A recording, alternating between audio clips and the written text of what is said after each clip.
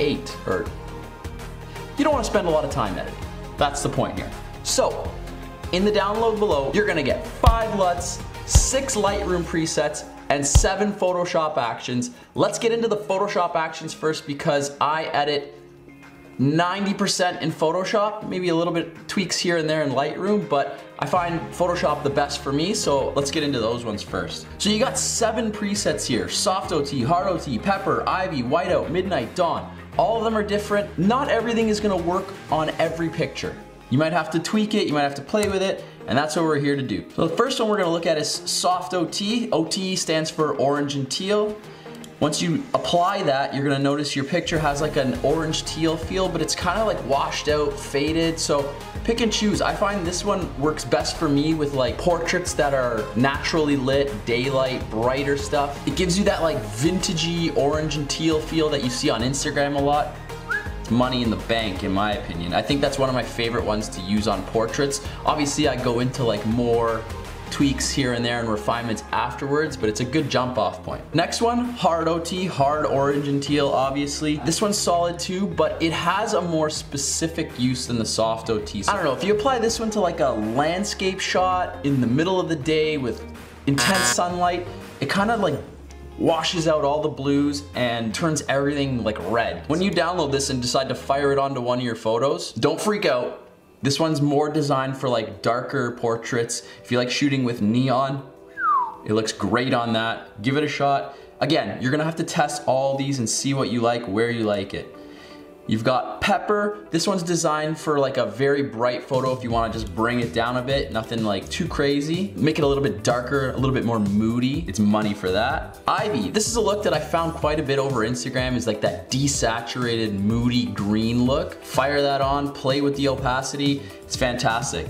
Another great thing about the Photoshop presets is once you get into them, you'll see above your photos, it'll make like a little folder with the name of the preset. You can open up that folder and tweak the individual settings to make it your own. I absolutely encourage you to like get in there and pick these things apart. Oh, this one's too dark for me?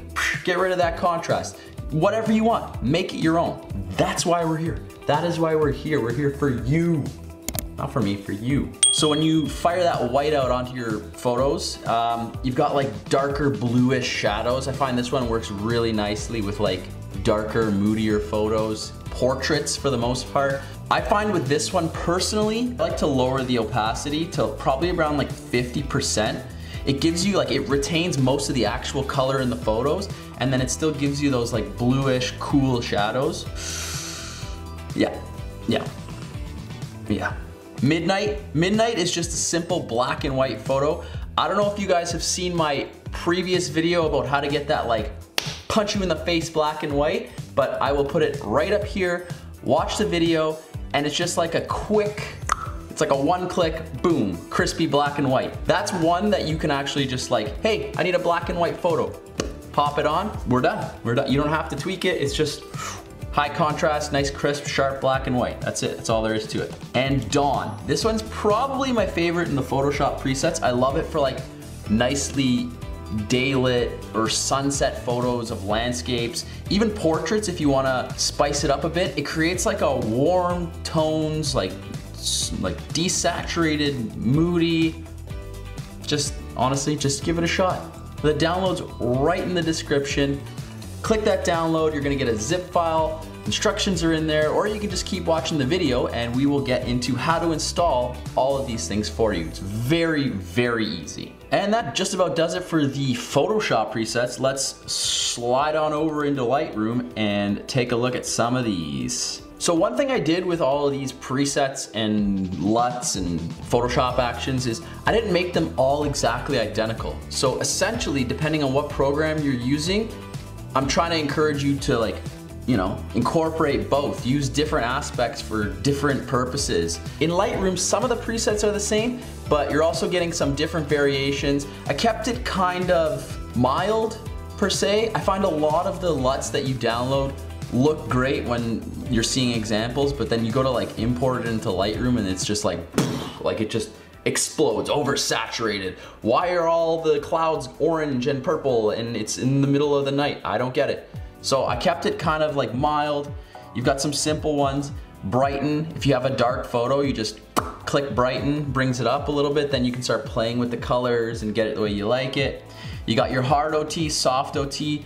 Those two apply the same as Photoshop. That's just a preference thing. If you prefer Lightroom, apply those in Lightroom. If you prefer Photoshop, use Photoshop for those. Ivy, same concept as Photoshop. Midnight is Lightroom's version of Photoshop's black and white. It's a little bit different in the way that it turns your photo black and white. So what I would encourage you to do is try it in Lightroom, try it in Photoshop. See what you like better and use that. And the last Lightroom preset is Sunny, and it's just to bring up the warmth in your photo a little bit. You know, like if you're outside shooting and you want to give it like that warm feel, even though it was kind of snowy and cold out, Canada problems. Just pop on that Sunny, make it a little bit warmer. And again, just tweak it from there. You got to make it your own. That's what we're here for. I can't tell you how to live your life. Just do it yourself. Not your babysitter. And last, but certainly not least, we've got the LUTs. 5 LUTs, you know, it's a little bit of variation, a couple different styles to choose from. Again, it's all what you're going for, what's gonna look best on the footage. Some LUTs might be great for, like, say, a beach vacation, but then you visit Iceland and it's cold and snowy in the mountains and it just doesn't make sense. You don't want like this like warm orange and teal island vibes when you're in the middle of the mountain. So use it at your own discretion. So first up, we got Dawn, and Dawn works very similarly to the Photoshop preset in the sense that it warms things up, you know, like if you're trying to get that warm, homey, feel good feeling in your videos, you know, it's perfect. Like I said, everything has its purpose, everything has its place. You don't want to be filming like a cold winter tundra scene and then just fire this on there so people think it's like snowing outside but plus 25 degrees. Doesn't make sense. Use it when it's appropriate. After that, we've got Soft OT. Soft OT is a solid one, same as Photoshop, same as Lightroom. It's that orange and teal look. It's a little bit desaturated, pulled back. So your viewer's gonna be like, oh yeah, I see what he did there with the orange and teal video look, but it's like nice and muted. You'll see once you download it, like unzip that file, load it up, import that LUT, you'll see that it might be like a little bit too stylized, you know what I mean?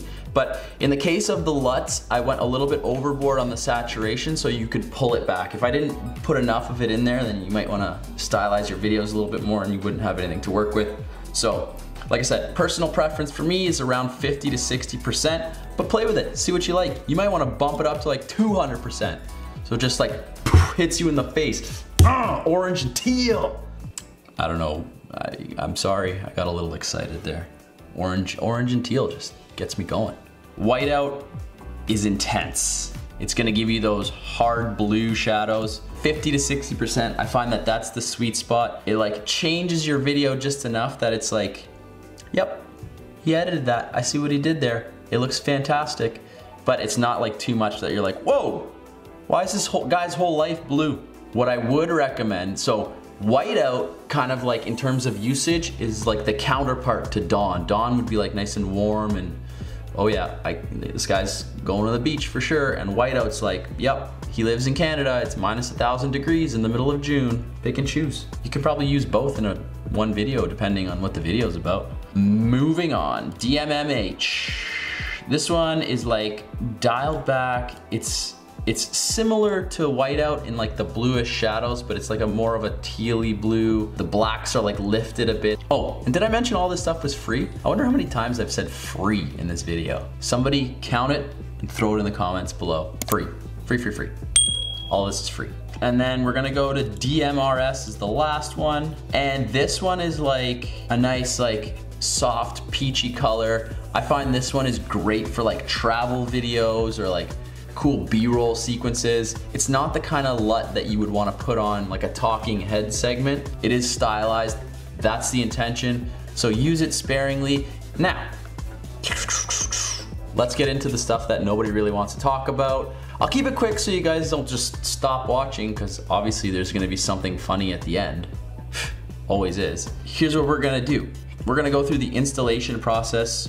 not the installation process. We're gonna go through like the instructions on how to get these things going, starting with LUTs. Now LUTs are very, very simple. What I like to do is put an adjustment layer above your footage. On that adjustment layer, you're gonna select that adjustment layer, head over to the right side and go to the Lumetri color panel. You're gonna hit the creative tab, it's gonna drop down, and right under the title, you're gonna see a little drop down menu that says look, none. Click the none part, go to browse, and find the folder where you saved your LUTs that you downloaded. Click whichever LUT you wanna use, and then right underneath you're gonna find the sliders to adjust the saturation and blah, blah, blah. And again, you get to like tweak it, make it your own, easy peasy. That'll take you like 2 seconds. You'll be up and running, editing videos like a champ in no time. Speed is the name of the game. Next up, let's move over to Lightroom. Installing the presets is easy. Once you have the photos that you wanna edit, import all those photos. In the develop panel, you're gonna go over to the left side, you'll see presets, little plus button, then you've got create, then you're gonna go down to import presets. Again, find where you saved your presets, highlight whichever ones you wanna import, and hit that import button. Boom, they're down on the left side in the little drop down menu. You can just hover over them to see what it's gonna do to your photo. And once you have the one that you wanna start as your jump off point, you just click it, and then you can move over to the right side and just tweak everything to make it your own. Dude, I feel like I'm just gonna get t-shirts printed that say, make it your own. It's super easy to use. A monkey could do it. Hey, if I can do it, you can do it. I have faith in